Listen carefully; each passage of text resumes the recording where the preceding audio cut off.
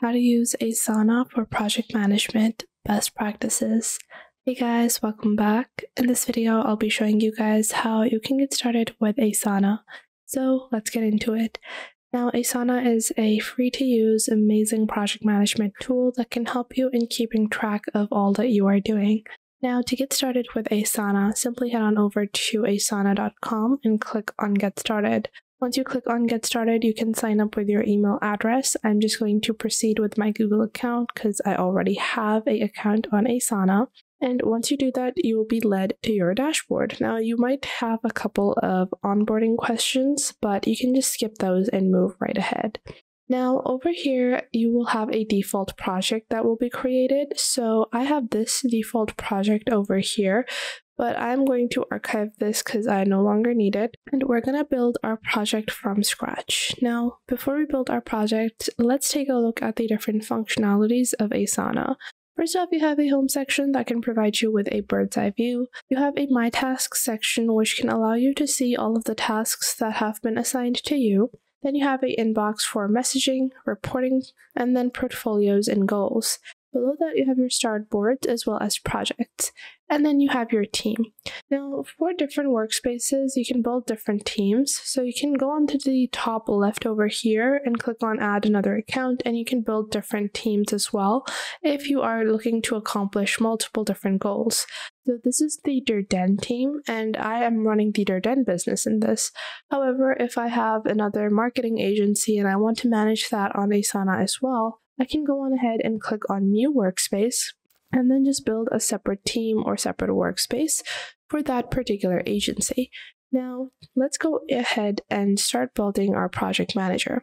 So to do that, I like to go into New Project on the left, and then you have three options. You can import your spreadsheets, use a template, or start with a blank project. Now, I'm going to start with a blank project, and then later on, I'll show you guys how you can customize templates as well. Now for this, I like to add our project name. So let's say this is just project 1, and the privacy is going to be for all the members of this workspace. And then you have the default views. I'm going to keep it as a board or list view. These are my preferred views. You can go with whichever one you prefer. I'm going to go with the list view first. And then we have project 1 created. Now, in your first project, you have all of these different views that are going to be added, and then you can go into the first section, which is the project overview, and then you can add some information about the project. So let's say this is going to be a paragraph where I'm going to insert some basic info about our project. We gather here to launch our e-com site like this, and then I can do a slash and then add like a bulleted list just so it's easier for all of the members of my workspace to see what this project space is for. Below that, you have your project roles where you can add different people into different roles such as members, managers, or administrators. And you also have commentators that can be guests in your workspace. Below that, you can add goals and connect portfolios and add key resources and milestones. This can help you in making sure that your progress is going to be very efficient. So I can add a milestone, which might be website first draft, and this might be segregated launch, where I launch my website to a small number of people. Full website launch, that's our second milestone. Like this, and after that, let's say I have my third milestone, which is going to be 1K views on our website, and then our goal, and I can add a goal over here, and I can create a new goal, which is going to be for the second quarter of the year.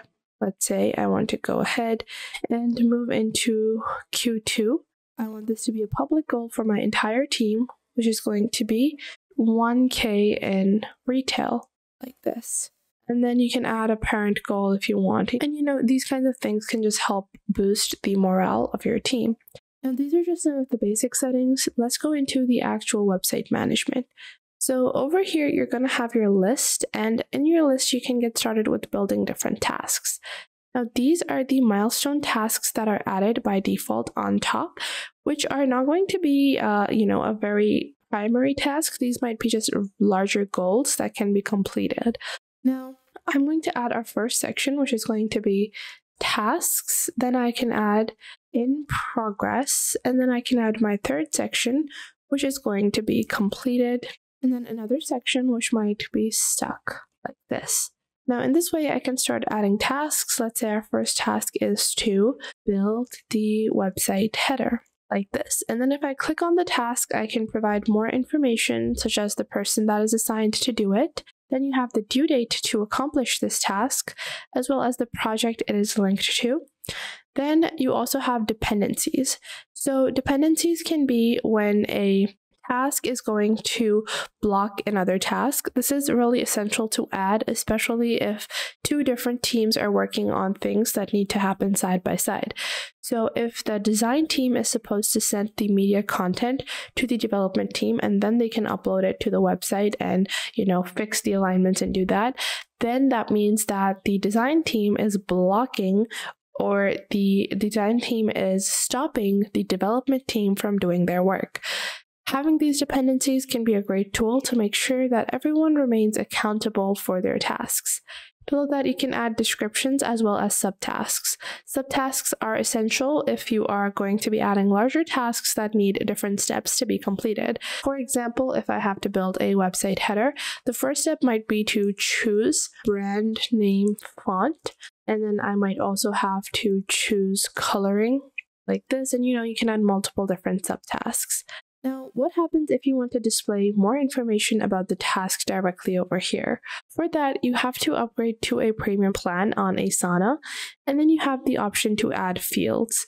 So currently I am on the trial version, so I can add as many fields as I want, such as, let's say I want to add single select, and then I want this to be priorities, and then I can choose the option name, so this might be low, medium, and then another option called high, and I'll change the colors a bit. So medium and then high priority is going to be red. And then I am going to click on create field. Now for any task, I can select the priority of that task. Let's say this is on medium priority. And you can add other types of fields as well, such as number-based fields where you can display the potential revenue of a task as well.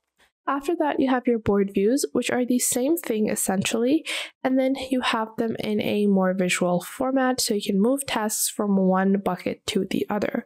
Then you have a timeline view, which can help you in seeing when what is supposed to happen, and this can give you a better idea of the flow of your work. After that, you have a calendar, workflow, and dashboard. In your dashboard, you can add multiple different types of widgets.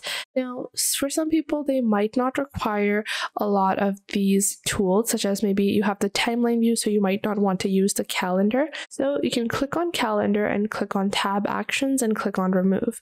You can later on add these views back if you do feel like you need them. However, if they are unnecessary, you can just click on remove tab to remove any unnecessary tabs. Now in our dashboard, we have this basic little summary, and we can click on add chart to add different types of charts to display different types of information. So I hope you guys enjoyed this video and you are now able to get started with Asana for project management. If you did, make sure to leave a like and subscribe.